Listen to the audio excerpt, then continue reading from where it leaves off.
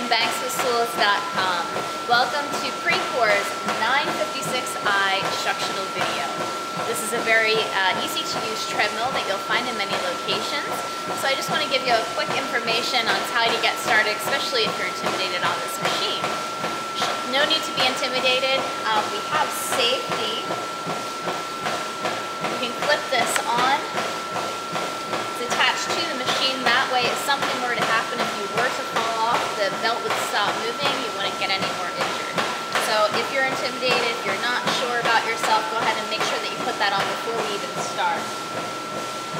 There's a quick start button, the easiest way to get started on here. You just want to hit the button. It'll tell you belt starting in 3 seconds. The belt will start to move. So you can either start walking or you can stand off to the side. Once you've got your belt moving, you can up and down the speed. You have arrows to increase and decrease the incline. So you can walk up a hill, you can stay flat. Over here it tells you the amount of time that's remaining. It counts down from 1 hour. So you can change that to see how long you've been on the machine. You can also look on this side. It tells you the distance that you've traveled. Hitting the button once, highlighted, it'll tell you the pace that you're working at. Hitting the button again, the average speed that you're running or walking to. To stop on this machine, big red button, you can't miss it, so it's easy to stop. Just hit that button once to stop the belt. 2 more times will clear it out. Now, if you want to get a little bit more involved, you can use the programs that are listed right up here. So we'll just pick one, variety. There's a lot of different options to use. It goes through the terrain. It will be shown right up here. You can use your up and down arrows to change the terrain.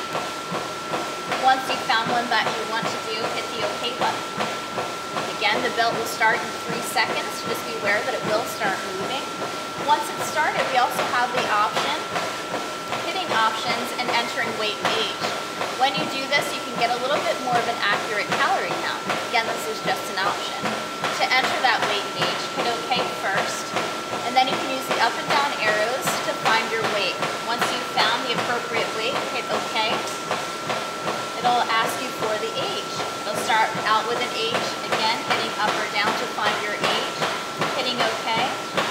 It'll say that it's accepted that weight and age, and then it'll start to count your calories from there. Again, to hit the stop button, hitting it once to stop the belt, 2 more times to clear it out.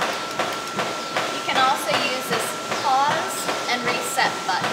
So if you just want to pause it, you drop something, you need to get a drink of water, go ahead and hit the pause button. It will pause just momentarily for a little while, and then it'll start back up again. So there's all the different options that we have. Very simple to use. Thank you for watching this instructional video, and hope that you try out the machines today.